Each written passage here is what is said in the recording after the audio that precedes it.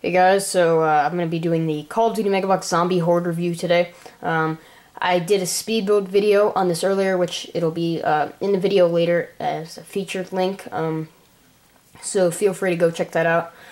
This is going to be the review video, obviously. I'm just going to be showing you the zombies and the actual structure. So here is the back of the box. It shows some pictures. I'm going to go ahead and zoom in on those. So it looks pretty cool. It is an awesome set, so let's take a look at the figures. So here are the 6 zombies, and yes, I said it's 6. You get 6 in this set. Retail on this set is $14.99. Toys R Us is pricing it for $20. I don't think that's a good price. I price matched it there, and I got it for $15, which is great. They do price matches now.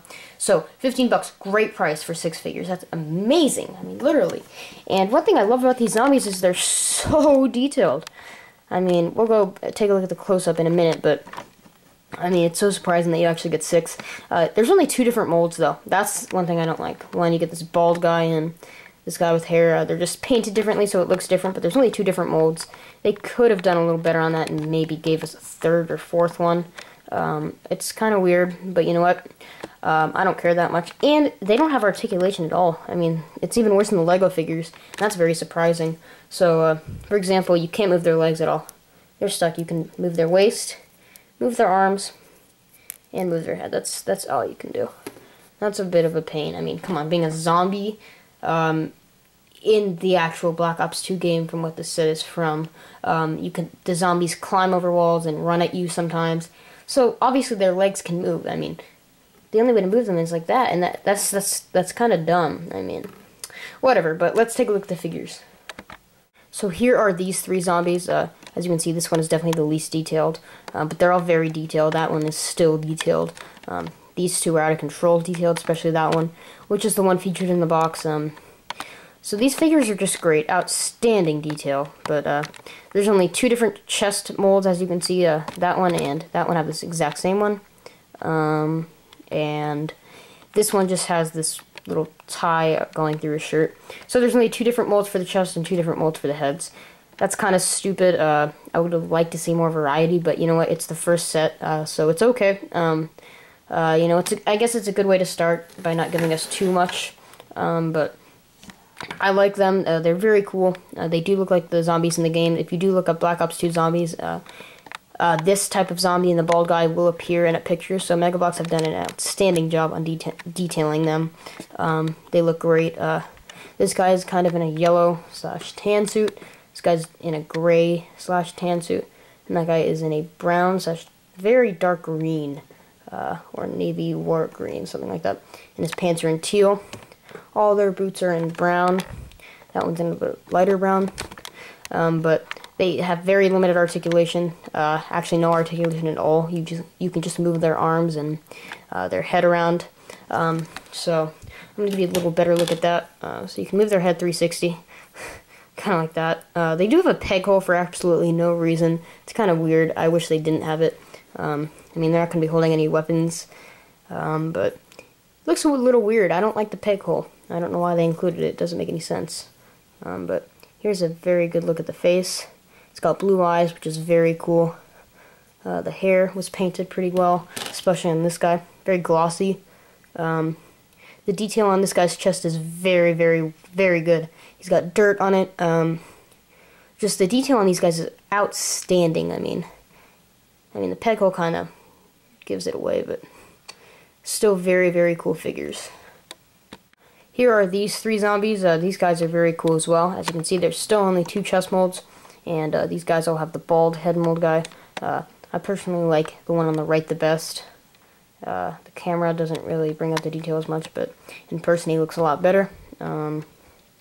He's got blood all over him. So very gory, these figures are, but of course they're zombies. They have to be. Just the detail is just great. I mean, these guys are just very cool.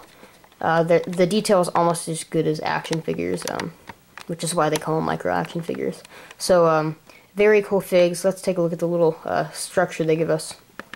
So here is the little structure that they give us. It looks to be part of the transit farm, as far as I know. I mean, I guess you could kind of connect it to the farm, which I will do, but I like the build of this. It's very interesting. As you can see, there's 2 strings, and what's holding that down is actually studs. So pretty cool building technique they use there, as well as this thing right here is hanging down on the actual base plate, and it makes it look like the actual, I don't know, telephone pole is tilting. They do give you a little wheel from a car or something, so it's all rubber. Comes with a pickaxe and a shovel, so that's pretty interesting. I like the inclusion of that. They give you these 2 fences, which I really like. So that's kind of like the real zombies, where the zombies can actually just go ahead and hop over it, like that. So that's interesting. And just like Black Ops 2, there is lava on the ground, and if you walk over it, it burns you and sometimes can kill you. So that's very cool that they included it. It's very accurate, too, just a little structure. I do believe it is from Transit Farm, or just a map Transit, but no, we can't confirm that. Maybe it was just a made-up bottle, my Mega Bloks, excuse me, but regardless, it's cool. I like the little design of it. Definitely works for putting zombies on there. A good display piece. And that's basically it for the set, so let's talk about the ratings. And before we go, I'd like to show you that you can switch out the legs of a normal COD figure. So what you do is you just remove the waist from the little belt right there. Remove the zombie legs. Just a little tough, but it'll come out. And what you do is you line it up so that it'll fit good. I'm just going to go ahead and remove this belt thing right here, the waist piece. A little hard to get off there, but it'll come off. And you make sure that everything is lined up good. And you just squeeze it and it attaches. It looks a little weird, but actually, you know what? No, it doesn't. And the zombies have articulation. So if you do have some spare COD figures around and you'd like to exchange the legs, you have the ability to have articulation in your zombie figs. So that's basically it. So now let's go on to the ratings. Alright, so my thoughts, I love it. Very cool set. And when I saw pictures of this set, I was really liked it. And you know what? I wasn't disappointed. It's very awesome. The limited articulation in the zombies does bug me a little bit, but like I said, you can switch it out with the normal COD figs legs. So that is a plus, I guess. There's only 2 molds with the zombies. That doesn't bug me too much. The detail is just great. They're so useful for mocks and stuff. The fact that they actually include 6 in this set is awesome. I just love it. The little structures are very awesome as well.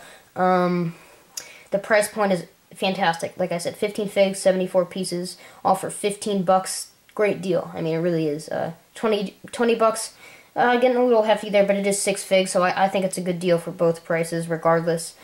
So, good set. I really think you guys are going to like it, and thanks for watching.